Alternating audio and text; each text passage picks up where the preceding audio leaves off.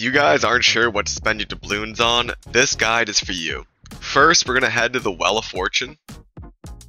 Whether you want the artifacts or not, you're going to want to do these no matter what. First things first, you're going to buy the glittering gold key. You can take this key over to the free-for-all PvP zone, and right outside there's some cursed chests that you can use this key on. It will give you 500 doubloons. Once you've made the glittering gold key, you're going to scroll down a bit to these gold chests. And what you're going to do is you're going to grab one of these gold chests as soon as they're available to you. These are guaranteed 725 gear score items, but the items inside are not guaranteed to be the exact one that you want. For example, there's a range chest, and in the range chest is going to be like the bow and the musket, and probably a couple other ones. So you're not guaranteed the exact weapon with the perks that you want on it. So to make your odds of getting what you want even better, make sure you put on the gear you're looking for before you open the chest.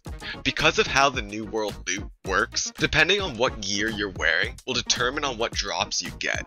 It's not guaranteed that you'll get what gear you're wearing, but it'll make the odds way better. Next, we're going to scroll down to the consumable exchange. You're going to go ahead and pick up the dark matter, the gemstone dust, your daily gypsum, the honing stone, the powerful oak flesh, and the proficiency booster. The honing stones alone usually go for 100 gold on the trade post, so you're saving yourself a lot of money by doing them. The last things you're going to get on your daily run, if they're available to you, is the stat boost meal and the trade skill boosting meal. Again, a lot of these foods that you'll get from this crate goes for ridiculous amounts of gold on the trade post, so I would highly recommend picking these up. Alright guys, that's it. I hope this video helps. If it helped, make sure to leave a like, comment down below with how it did, and make sure you subscribe to the channel, and I'll bring you more content like this. I'm outie,